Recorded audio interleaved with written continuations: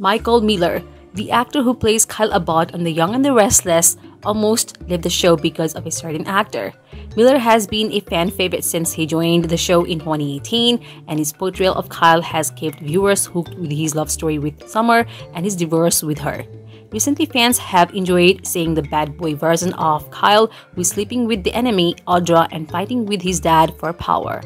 However, even seasoned actors like Mealor sometimes struggle to bring their performances to the table.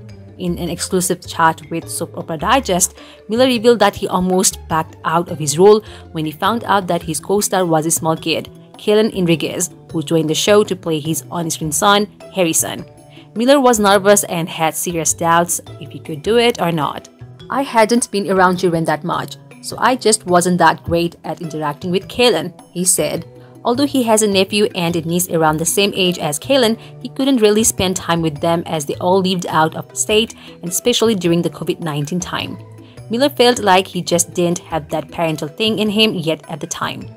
But Hunter King, who was playing as Summer Newman then, was a total pro with babies. He said Hunter was much more comfortable with him because she loved children and they would have a great time together on set, while I just kind of hung back.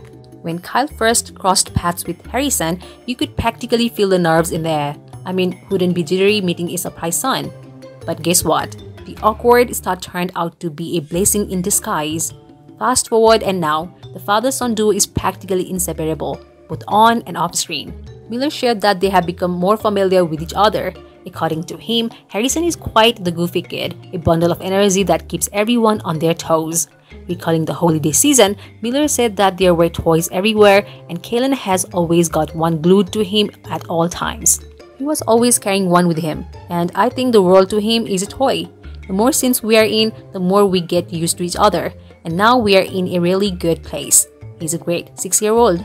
Looks like the father-son duo successfully figured out their way to work with each other and are now practically inseparable, which is just so cute.